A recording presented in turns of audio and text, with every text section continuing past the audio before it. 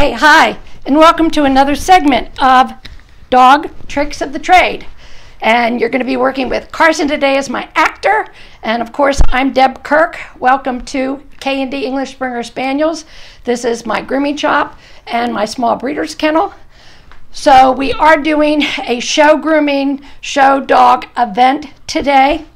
And what I'm going to start with, actually, because there's a lot of people that have their first show dogs, I already did 2 segments on what should be in your tack box.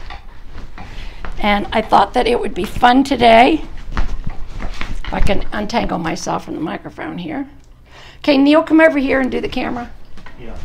Just keep it focused on whatever we're doing. Pick it up. Okay. You can pick, yeah, you pick, well, pick, yeah, right. All right, so what we're going to do today is that I'm going to show you along with your tack box, which is over here, and we went through that last week. Okay, so when you're at the dog show, this would be open. Now, what's inside of this little goodie? Okay, here are your washing bowls that you're going to be using at the table, right? A very smart grooming smock. And for dog shows, you really do want one that's long sleeved because you're going to have your very best dog grooming clothes on, and this will go over and protect everything. Here at my grooming shop, I don't care because I just wear my kennel clothes. And it's always fun. All the dog shows have these little embroidery stands, so you can have your dog's name or your kennel or whatever there on your smock. That's always fun. For the ladies out there, I have special shoes that I wear only at dog shows because they fit tight. They're Clarks. They have a good bottom for running. They look pretty, so I'm not thumping around in sneakers. So I only wear those at dog shows, so I only have them in this box. That way I never forget them. You will absolutely positively need a portable hairdryer when you're at the dog show.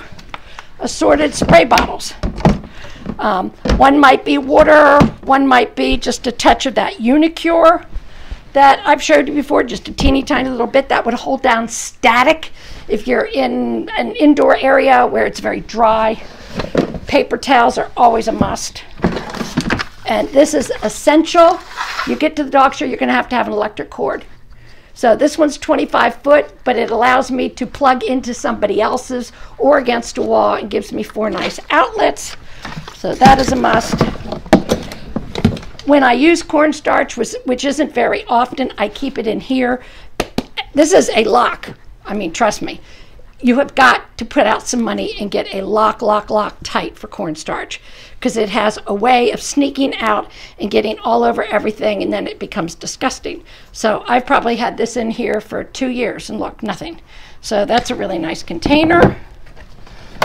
Then at the very, very, very bottom, I have this guy. There's extra cornstarch. Okay. Now, when you're at an indoor show, a lot of times the matting and the flooring's very slippery. So you want to get an anti-slip spray. I can show later, but really all you do is pick it up and spray it on the dog's pad on the back, and that keeps them from slipping so much. Okay. Right, I always have to have my trusty sunscreen if I'm outside. There's your Pantene, which you are going to use in the rinse water. There is your Dawn, which you will use in your bucket wash water. Okay. I like this because when you're at an outdoor dog show, if you're getting into gnats or any kind of bugs, you can just spray this on yourself, on your dog. It has no odor, and field people use this all the time for hunting. The skin's so soft, it actually is a repellent to Avon. Yeah, by Avon for mosquitoes, bugs, gnats. So that's an interesting thing to have on hand, right? Why not? Sponges for your 2 buckets. Quite honestly, I kind of like 2 different colored, but that way I know which one's the wash and which one's the cream rinse. Put that, and trash bags. Just always have trash bags. Always, always, always. So I'm going to keep this out, and I'm going to keep the Pantene out. And then put that over here so that people can see how we pack these. Right.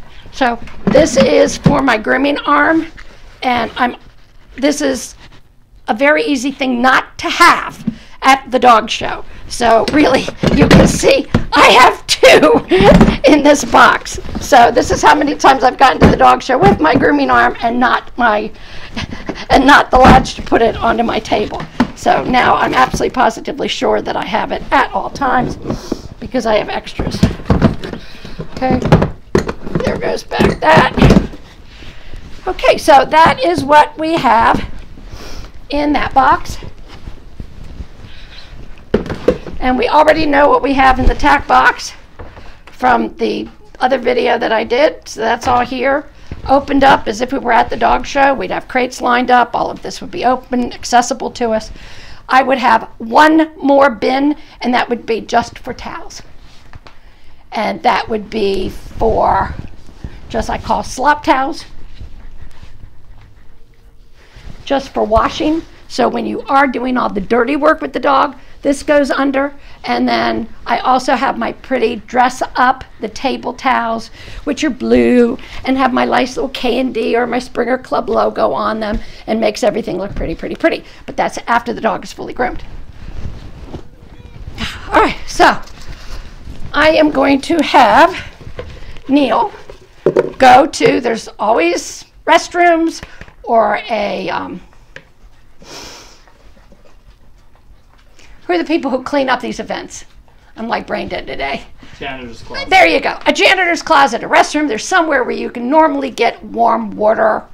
So try to get warm water because it's just nicer for the dog. So we're going to stop here and then start up again in just a minute.